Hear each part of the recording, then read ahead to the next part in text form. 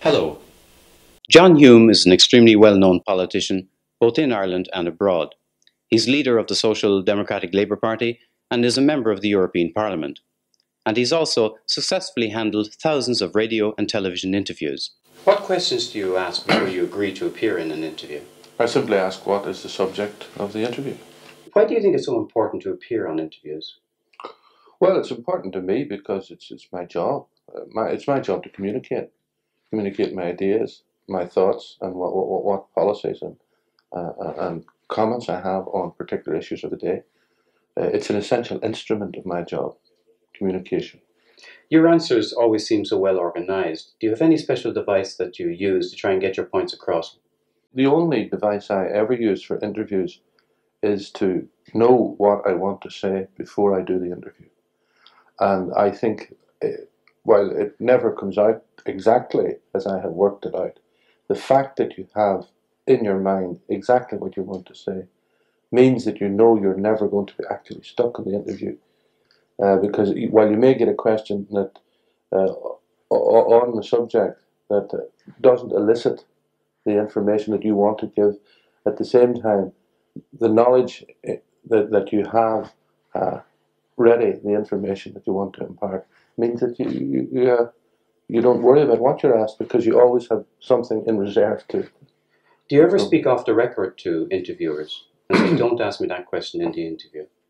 No, I wouldn't do that. I would speak off the record to journalists and brief them about what's happening. But somebody who's actually interviewing you on television or radio, no, I don't think there's any great practice of off the record in those circumstances. There must be times in an interview when you can't answer a question for one reason or another, it may be confidential. Well, if someone asks me a question that I can't answer, I would simply say that. I would say, well, look, I prefer not to comment on that at this particular point in time for one reason or another. It doesn't actually arise very often. Because, do you think you lose face when you say that? Yeah, I think you do, because it doesn't arise very often. Because if, in fact, you agree to do an interview, then you agree to talk about the subject, and therefore you should answer any question on the subject that you're asked. The answer usually to the question you've just asked me is that if there is something that you don't want to talk about, then don't give the interview. There are times when you do get angry at a particular question or at somebody else who's on the program. How do you handle your anger? Well, I think, first of all, that if you get angry in a television debate or a radio debate, you've lost the argument immediately, no matter how good your argument is. So the golden rule is never get angry. Do you always tell the truth on an interview program? Yes, I think that when you're asked a question, you should always try to answer the question. That sometimes can be difficult when, as I say, the knowledge that you want to say something and you're not being allowed to say it by the questions, and you insist that's what you must say. But by and large, you're much better to just deal straight with the question as it comes at you.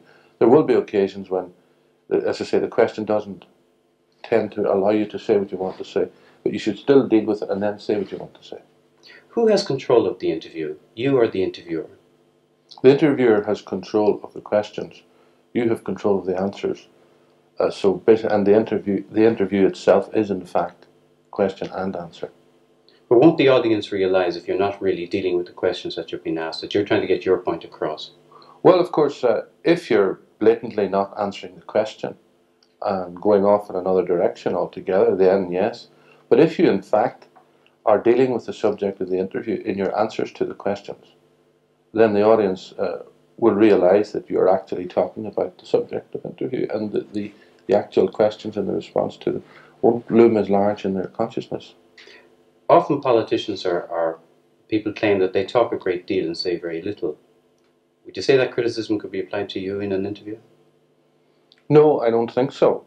I think a criticism that could be applied to me is that I repeat myself a lot in interviews and say the same things in successive interviews. Because I think one of the things that one has to learn about the public to whom one is communicating is that you have to say the same thing very often before your message gets through. And what has surprised me is that I do say the same things very often, but the public never realise that I'm actually saying something I said before and kept on saying, even using the same words and the same language. For example, if some big event happened tomorrow and I have to do an interview on it, and I appear on every television program in sight and every radio program in sight, I'm saying the same thing on each of them, repeating myself all day. Nobody ever notices that, but that is essential if you want to get your message across. You must keep on saying it. And I learned that from the time I was a teacher, when I learned that no matter how brilliant your class, you never teach them anything in one lesson. You have to repeat it and repeat it and repeat it. Therefore, if your job is to communicate, you should keep on putting the same simple message over for a period of time until people will walk up to you in the street and tell you what you've been saying as if it was their idea. That means you have been successful in communicating what you wanted. Most interviews aren't very long. Just how much can you get across in one interview? I think there again it's a question of your efficiency and organisation of yourself. That's why I always say to an interviewer, what subject and how much time have we? And I then decide what I can say in that time. I think it's a great mistake to try to say too much. I think you should organise to say what you have to say in the time that you have at your disposal. Many interviews are recorded. Do you worry that your ideas, the points that you have to put across, will be misrepresented when the interview is edited? No. I think I rely on the professional. Everybody is a professional, and I rely on the professionalism of the editor and the journalist who's dealing with what I have said. And I've never found yet an occasion in which I've had to unduly worry about editing. What's the biggest mistake that you have made in an interview? The biggest mistake that I've made in an interview? Well, I would really have needed notice of that particular question. I'm not conscious of having made mistakes that I remember, and those are the ones that really, it's when you remember your mistakes that means they've done you some damage. What's a mistake you wouldn't like to make? The mistake I wouldn't like to make is to just go on an interview and be totally speechless and be unable to deal with the question or not know the answers to the question. But that's elementary stuff.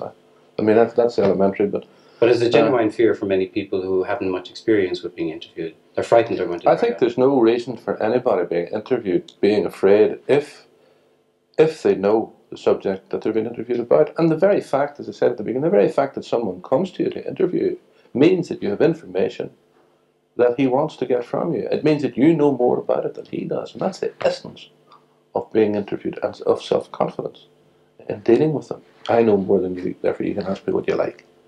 Do you go into an interview situation with that sort of attitude? Well, I'll go in and answer any question he asks me. Yes, once I have agreed the subject of the interview with him, once an interviewer rings me up and says, "Oh, going to interview you today, what about? About so-and-so's speech last night." Fair enough. I'll do it. I know what I'm being interviewed about, therefore I don't mind. I would never take on an interview without knowing the subject in advance. What's the single most important piece of advice that you'd give someone who's been invited onto an interview program? Very simply, to decide before they go on what they want to say and to say it. Simple as that. It's as simple as that, because people have something to communicate in an interview. They should simply communicate. By appearing on television so often, you have put yourself in the public light, and there are many people who would disagree strongly with your ideas. Do you feel that you're putting your life in danger? Not particularly, no. Everybody in Northern Ireland's life is in danger. I don't feel any more in danger than most other people in Northern Ireland. I've never had personal security. I've never sought personal security. I don't believe in it. I don't believe in making other people targets because of me.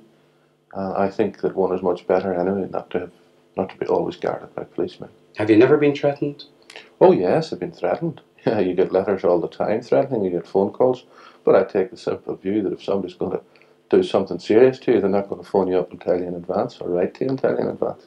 So, when you actually get the threat, it means it's meaningless. It's somebody just trying to scare you. It's the people who don't threaten you that you need to worry about. Do you treat television and radio the same? Is there any difference between an interview on radio and on television? Well, there's a difference in that on television, you're being watched as well as being listened to. In radio, you can sit and have a smoke, or you can even have a drink, or you can even, you can actually have a more relaxed approach to radio. In many ways, too, radio is a better means of communication than television, because quite often television is about the image, it is about pictures, And the visual impact is greater on people than the verbal impact. Therefore, quite often you get more over on radio than you do on television to the public, because often on television they're looking at you rather than listening to you, whereas in radio they're listening. Do you worry about how you look on television? No, I've never worried about that, but I've been told off about it quite a bit, but I never worry about it. No. Many interviewers aren't very good. The questions they asked aren't very good. Well, all interviews are really the same. I think I keep coming back to this. Interviews are a means of the interviewee communicating what he wants to communicate about the subject. Therefore, whether the questions are good, bad, or indifferent, hostile or friendly, it's the same. The interviewee has the same job to do. It doesn't change. But often an interviewer will ask a question where there are many parts in it. It might be double-barreled or triple-barreled. What do you do in that sort of interview? Well, I think that if you can, I think it's very effective to be able to say there's several points in your question. 1, 2, 3, 4. That's very impressive to do that. And I think if you can do that, you should do that. And if you hear a man coming over with several parts in the question, it's very, very impressive to the audience, and therefore it strengthens the message that you're putting over. If you can say in response, well, there's 3 parts to your question. 1, my answer is 2, my answer is 3, my answer is. And I think that is very effective.